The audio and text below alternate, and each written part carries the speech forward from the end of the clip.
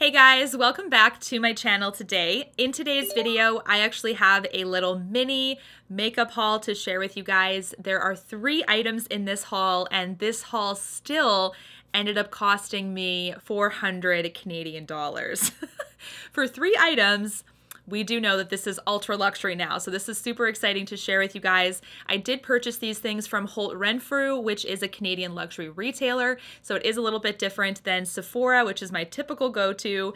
But if you guys want to see these 3 ultra luxury items and my initial thoughts on them, then just keep watching.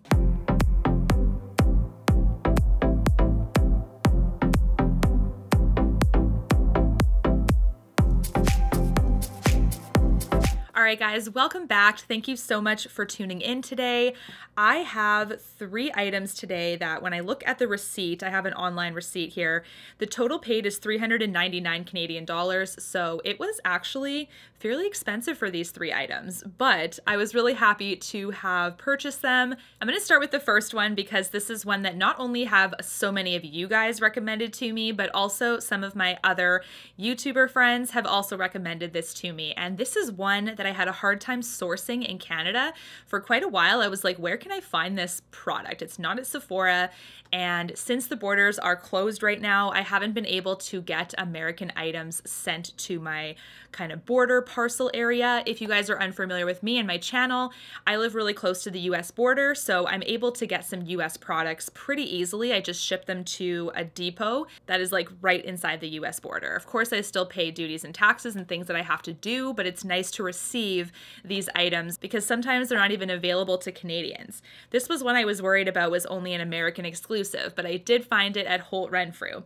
This is the Tom Ford Shade and Illuminate foundation. Now, this is a fairly new foundation. It's not super new now. It's been out for a little while, but this is the Shade and Illuminate Soft Radiance Foundation SPF 50.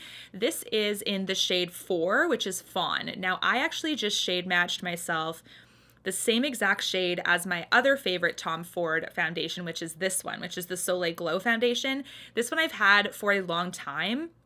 The lights won't be able to pick it up, but it is approximately halfway through with regards to how much I've used. So it's definitely a nice, glowy, medium coverage, lightweight foundation that I really love. I was hoping that my shade match would be identical in this new product, and it actually is. So that's awesome. As you can see, I'm applying it to my skin here, and it has a very similar consistency with the Soleil Glow foundation in the lightweightness of it, the glow factor, the medium coverage factor. So I would say there's a lot of similarities between these 2 products, which is definitely nice for someone that already has a favorite in the Soleil Glow.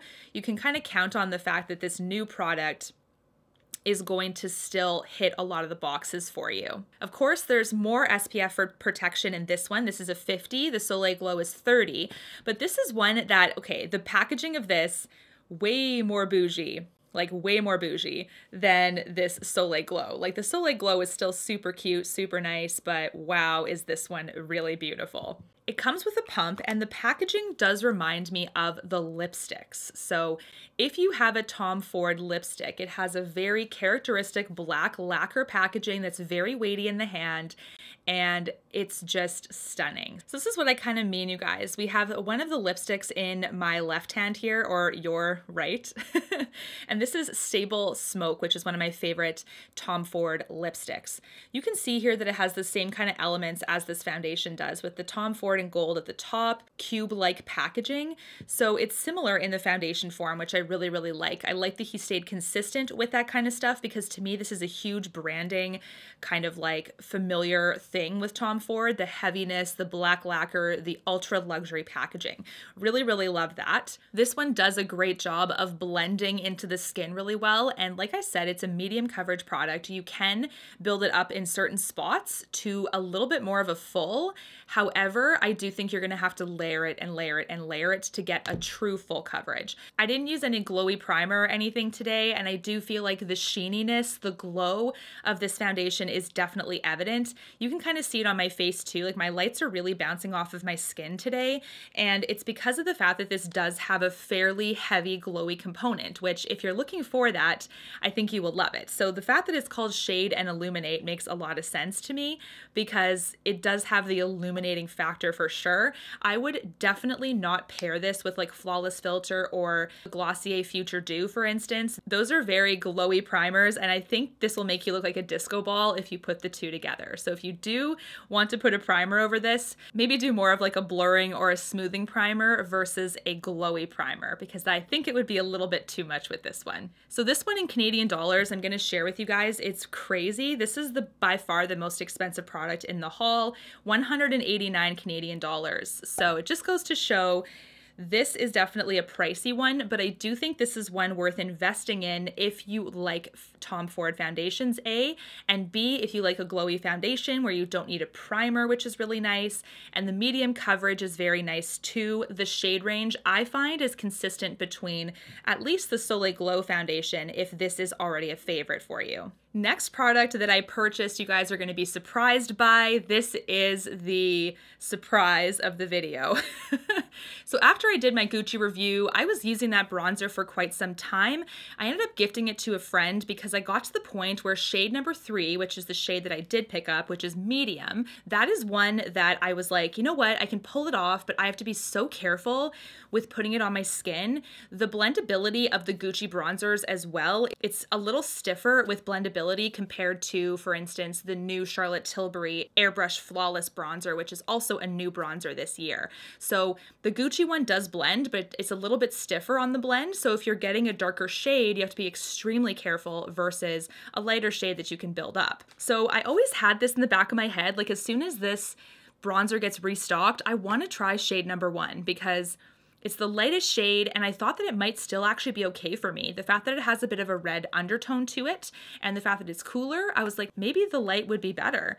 So I ended up going and getting the light shade. So this is Gucci Poudre de Beaute, I think. Poudre de Beaute.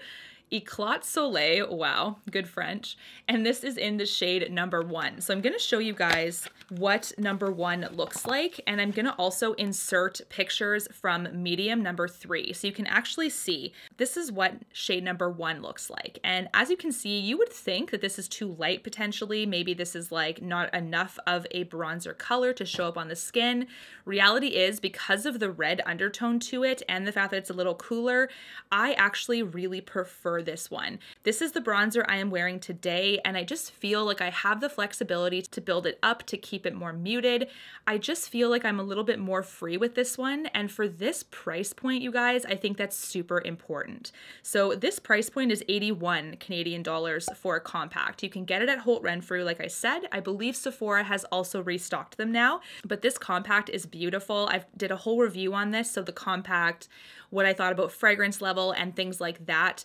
But I did decide to change shades because I just felt like, you know what, I really need to be happy with this. And even though shade 3 works, it's just like, I felt really cautious and like almost to the point where I didn't even want to use it because I was worried I was going to screw it up. Compact of this bad boy though, stunning, you guys. As you can see, so beautiful. Love the turquoise blue top, the gold bottom. It reminds me of summer, reminds me of a pool, and I think that's exactly why they put this on a bronzer makeup product, because it's just all linked to summer and hot weather and sitting by the pool and the whole thing. So I am so glad that I switched. I feel like I can build this up so that it actually shows up on my skin as a beautiful, subtle, like deepening of the skin, like a tan, so to speak. I don't have any regrets in actually getting the shade 1 instead, but like I said, 3 still works, but I wanted to have a bronzer shade that would make me a lot more comfortable when using it. And the medium went to one of my friends that's actually more of a tan skin tone, so she's loving it, and that's great. Let's talk about the last product in this haul. This last product is 87 Canadian dollars. Good grief. So all of these products were at least 80 Canadian dollars, which is why I, got the final of $400 basically with taxes.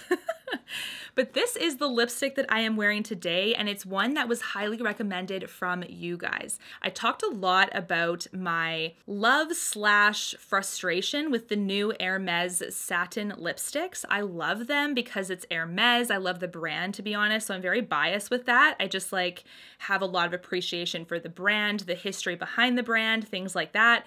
And I love the richness of the colors, the pigmentation. I love the range, but I did find with the satin formula that it tended to move a little bit more than I would like on the lips. So I asked you guys a couple of times, like, should I buy the matte formula? Is it actually matte? Because I'm not the biggest matte fan, and I didn't want it to be such an expensive matte lipstick that I never wear, but I really wanted to test it for you guys and kind of compare the two. So this is the Rouge Hermes matte lipstick. The shade I picked up is number 48 Rose Boise? Oh gosh, what's with the French? I really should have learned French, honestly. Now this says it's a matte lipstick with a concentrate of color, hydration, intensity, and comfort. The box is made with untreated paper made from recycled fibers, which is awesome. Honestly, we love that. When you open up the outer packaging, you see this gorgeous bright orange Hermes packaging also, which is what they're known for. If you get anything from the brand, it's the bright orange with like the deep brown frame and the deep brown font. Love, love this brand. Very classy. The lipstick also sits in one of these kind of pouches. It is really interesting. Lots of levels of packaging to it.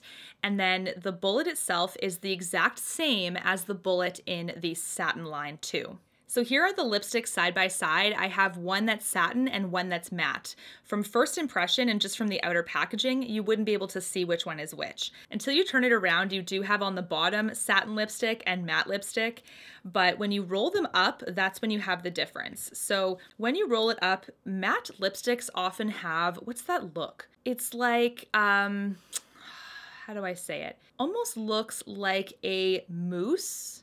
If you look at mousse, that's like firmly pressed mousse, sort of what it looks like on the external. But some matte lipsticks don't offer the smoothness of a satin, which is why I often gravitate towards a satin lipstick instead, because I don't like the dryness. This one though is insane. I think it's a little bit smoother yet than the Charlotte Tilbury Matte Revolution, which is also a matte that I do like because of the comfort level. The Pat McGrath Matte Trance is also, I would say, very close, but this is still slightly smoother. So it's crazy how like I've been able to appreciate this one so fast because of the fact that it applies so smoothly. It has the characteristics of applying like a satin, but stays put like a matte. Like it's smooth, it sits well. I feel like I'll kind of give you guys an update in a future video about how it pairs with like really longevity because I've only had it now for like an hour or so. I'm really glad you guys told me to purchase because it's one that has that smooth application, the hydration piece that I find is often missing in some matte formulas that really turns me off. Both the matte and the satin lipsticks have the same kind of smell. They're more like floral sweet kind of thing. So unfortunately that is something to expect with this line, but I'm really, really hopeful because this does seem like it might stay a little bit longer than the satin ones, which is going to be a game changer. With all these products, of course, I kind of took a gamble anyways, because if you guys are unfamiliar, Holt Renfrew does not have the same return policy as Sephora, so really be careful with that. Just kind of letting you guys know as a fellow Canadian, if you buy a beauty product and you do not like it, you need to make sure it's not used, it's in the proper packaging. Like it's more so stricter rules for makeup returns versus Sephora. So if you're buying something from Holt Renfrew, make sure that you really, really want it and that you really think you're gonna like it. What do you guys think of this beauty haul, this little mini beauty haul that still cost me hundreds of dollars? Definitely luxury loving problems, isn't that right? Until my next one, guys, take care. Thanks so much for watching. Bye, guys. You and me, everything that we've been through has made us strong. You won't believe we've had our gray, but somewhere there's a light inside of us.